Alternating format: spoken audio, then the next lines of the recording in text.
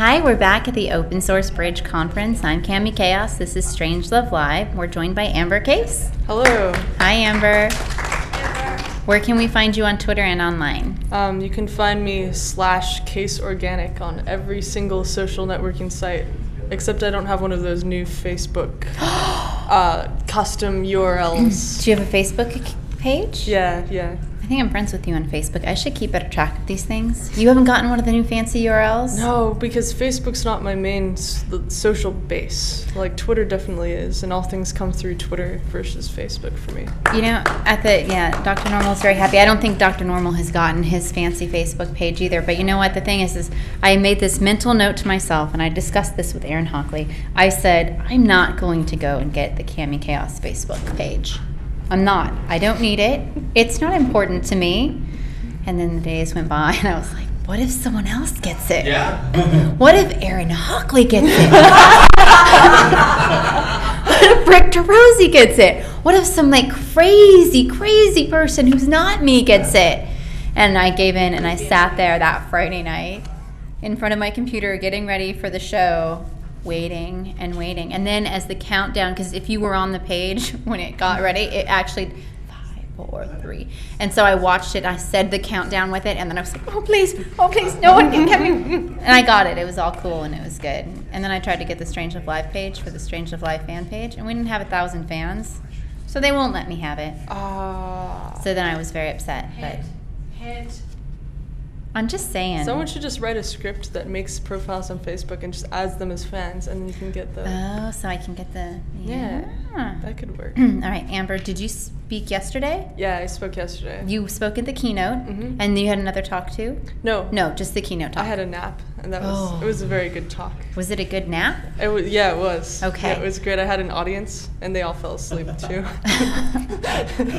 Did you give them milk and cookies? Did they get to bring their blankets? I think so, but I can't remember because I was really tired. I would like to propose that someone do a talk next year at OS Bridge that involves nap time. That'd be great. They could just throw up equations. And everyone brings blankets, and we have some nice dim lighting.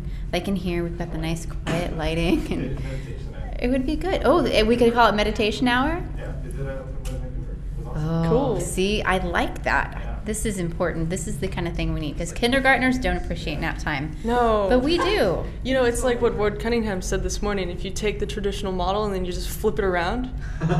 So we should have kindergarten when you're older, and then go all the way, and then kindergartners should be doing particle physics. They might come up with some amazing stuff. They will, because they have the minds for it. You know, you see them, it's like, who has the answer? They're like, yeah, I do. You never see people do that anymore. We get dumber as we get older. Our capacity for learning decreases. Our excitement about it decreases, I think. Like, the whole world to a child is like a drug trip, where everything is bright and colorful and insane and it's exciting. And then, you know, You're making parenting a little different right now. Are you on drugs? Childhood. Yeah. The talk was called How Open Source Software Spreads Cyborg Culture. I'm like, that's not anthropology. What's the word? Okay, so tell us a little bit about the talk. I believe that we streamed that talk yesterday morning. Oh, yeah. Am I right? I'm right. I believe we had a lot of viewers for that talk too. Great. I think it went cool. well. Yeah. I woke up at 6, and I have this problem where I can't give a speech unless I know who the audience is. So I went into the speaker lounge, and everybody was joking around and being totally insane. So I drank a bunch of coffee and then found a bunch of funny images on the internet and structured the talk around funny images. And that was what it was about. But more importantly, I guess, it was about that we're all raised on the backspace. Like, we now have... We can fix anything. So not everything is like fully constructed. So like the old type of culture and knowledge type thing is, here's a book, and then if you want to update it, here's another edition, and then here's another edition, and it just takes all this time and space to produce it. Yeah, using markers was frowned upon. Right, So the problem is that now nothing is completely finished. That's really great and really bad. But we're also scrolling all the time. So like I think of ancient like scrolls in the Library of Alexandria, where everybody's going into these like big conferences and like groups and like breakout sessions and like talking with each other and eating food and like developing so much text and scrolling through it. So it's kind of like a mini renaissance I feel like we're living in, which is kind of interesting because this backspace. But I mean, not simply because of backspace, but it's the entire culture around the backspace that yeah, lends to that. So I thought that was kind of interesting. And other things in there, so technology becoming ubiquitous and everywhere. Like there was the picture of a graph jam, and it said What's like a graph jam? So graph jam is a site like LOL Cats, Okay. but it's for graphs. So people Okay. will make like a pie chart and be like number of times, like percentage of time on the internet when I'm doing work, and then percentage of time I'm looking at porn, and like the probability of you looking porn when your wife comes into the driveway is like 60%, and then like the probability of you doing work when the boss is over your shoulder is negative 10% or something, and it's in a pie chart, and they share these graphs. It's great. What's the site? It's called graphjam.com. Graphjam.com. Yeah, I am not a graphs. lolcat hater. I actually have an affection for them, so I'm gonna have to check out Graphjam as well, because it's right. I'm entertained by. Yeah, I also still like the funnies in newspapers too. So they're not as good though.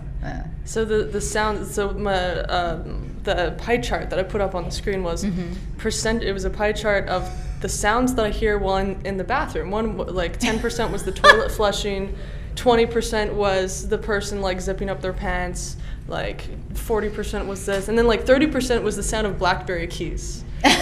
or like little keys or something like that. So then I said, well, this is proof that technology is ubiquitous, because it shows up at the bathroom. And so now we have like RSS feeds. It's the new newspaper. So you go into the bathroom, and you're like catching up on your news or something like that. Scrolling. Yeah. So then I put all these pictures of like people computing, and then like toilets and bathroom stalls. And I thought I couldn't get away with it, but it was so early in the morning that But you can get away with. Yeah. It's Portland. Yeah. What can't you get away with here? So that was something, but. Oh, and then I gave a quote. I said, first they ignored us, then they laughed at us, then they fought us, then we won. And that was by Mahatma Gandhi. And so that was all about like the open source movement's kind of the same way, like completely ignored, then laughed at, then fought. And then, well, now we have these great conferences. And so it seems like we're winning just a little bit. So. Just a little. I think it's more than just a little bit. I mean, we're making big strides. We're making enormous, but it's nice and like it's not. I don't know if it's slow or fast, because there's no idea of measuring speed anymore online, because it's all stretchy and squiggly and like doesn't make any sense. But it seems to be like rapid, but in a slow moving way, like a slow, nice force towards something. Steady, slow and Yeah, steady. steady. Slow and steady wins the There you race. go, yeah. All right, Amber, what else are you looking forward to here at the conference? Well, I liked Chris's speech. That was really good. I like the idea of supermarkets. That really hit, because I always tell people about Maslow's hierarchy. I'm like, hey, Maslow's hierarchy, because I did like speech and debate in school, and we talked about that a lot. And then the idea of like having to go to the store for everything. And so Maslow's hierarchy has now been, okay, now your well-living has been brought to you by.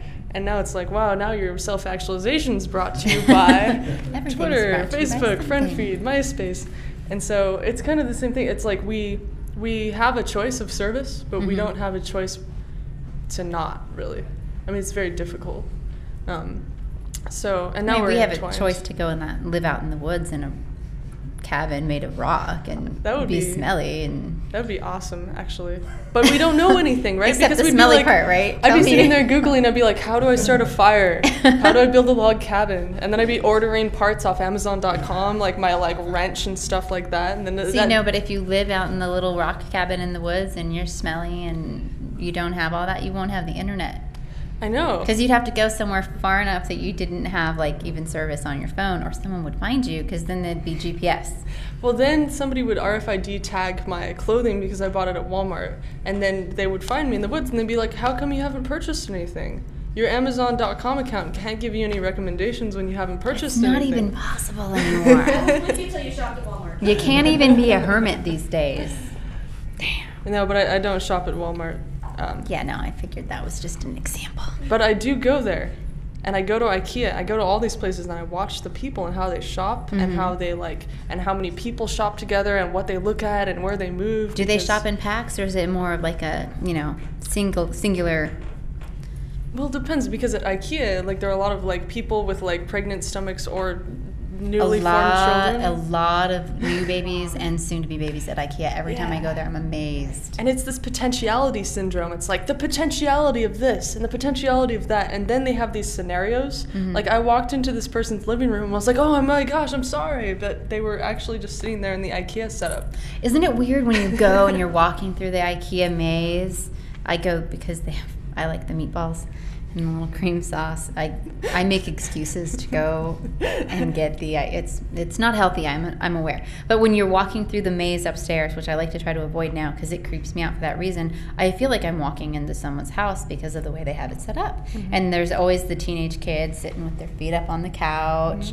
And there was last time I was there was a little girl and she had scooted a chair into one of the kitchen setups and was like playing kitchen in the kitchen, and I was just like, well, it's kind of like a new playground. It's like a microcosm of life. But it's not micro. I mean, it's a huge store, but like playgrounds are internalized now. Like a playground is an inner space on an interface in a machine. Yeah. And then that's an infinite space, and like the parent's not like, well, you can't go across the street in Warcraft because like you can go forever, And so like now IKEA is kind of this playground. It has something for everyone. Literally every single demographic is presented within that showroom. They're like, here's your art. They even had an architect demographic. That was my favorite demographic. They had a fake architect. The architect's office? The architect's office. I saw that. They also have a hair salon. A hair salon, right. Because that's another like entrepreneur, small business dream. And then the other thing. And then these are all these future selves, right? You're like, you fall in love with a future of yourself that will never happen, but you can only get that future self for $5.99 if you buy that room.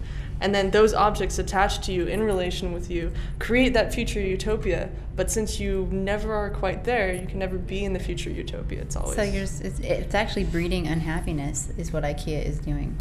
Well, yeah, that's how people consume, I guess. Self-dissatisfaction. Because they want the more. They go and we're going to wind up with like escaped mental patients wandering around IKEA thinking they have a hair salon and an architect's office. That would be great. That'd be a great movie, right? It'd be like Castaway, with an IKEA. Well, they did that. It was the airplane one. Oh, the airplane it had one, Tom Hanks in it too, I think. Because he had a non-space. He had no country. It's like his... Can anyone tell me the name of that movie? He was Terminal with the funny foreign accent. Yeah. They can have the hacker version with like Terminal and like... but yeah, well, so I'm really worried about something actually. And what are you worried about? This is the last thing that I will say. Well, my Flickr account. I have 16,000 images on my Flickr account. And it's my whole research archive. Everything is tagged, everything's linked to, everything is categorized. I have research papers in there, like design, usability diagrams, like stuff, and there's tons of views. And so what if one day somebody destroyed the account because maybe I screen capped something from Disney, which we were talking about in the law and copyright panel. And I think Chris touched on it too. You do something, you misbehave on that, and they take it all away, and you don't have it backed up anywhere else. And I don't know how. So I guess I'm wondering, is there a service that can back that up? Because it's really hard to store 16,000 images. Dr. Normal is not paying attention to us right now, but there is a backup. There's an online backup service that backs up video. Certainly, there would be something that would back up your Flickr online. It's called Flickr. Well, there are lots of online backup services. Yeah. But will they back up your online content? Send me a DVD? Yeah. No, I'm not sure. You can buy it. The problem with Chris video... is saying yes. Yeah, I've even seen some open source techniques for pulling content down and sticking it someplace. Hey, that's great. There's even like an open source... The first person who can tell us what that open source piece is that is not in this room, Nate, and put it on and come into this room and tell me, will win a book. Tell you what? Their choice of a book. Can I just leave and come back and then answer my own question? Do you know the name of the open source software that allows you to pull all that down? And no, not at all. But my future self. But if you figure it out, come back and you can. I think we have 5 books to choose from over there. That's cool. Yeah. I'll try and figure it out. But if anybody else does get a book, it's cool. Yeah. It's a great idea. Excellent. All right, Amber, once again, your /Amber Case everywhere. Oh, Case Case Organic, I'm sorry. Yeah. You know what? I tried to @ you once on Twitter, and I was like, why does Amber Case look so wrong? That just doesn't sound right. And it took me, I was like, oh, because it's not right. I know. I reserved the Twitter account that says Amber Case, and if you click on it, it's like, hey, what are you doing? You're not supposed to be here. I didn't even go there. I just stared at it. Oh my gosh. Now I have to go and see just because curiosity killed the cami. But yeah. All right, Amber. So /Case Organic everywhere. Everywhere you want that to you be. could think, except for Facebook. Yeah, then it's just search Amber Case on Facebook. Well, why didn't you do it if you have it everywhere else? Because I'm really stubborn. It's the same reason I haven't purchased an iPhone but develop iPhone apps. I don't want to, I have to be somehow objective in some respect, or else I'll just blend in and not have anything unique to say ever. That new iPhone comes out on Friday. Hey, don't That's tempt me. tomorrow. Hey. iPhone. All right. Thank you so much, Amber. Thank you.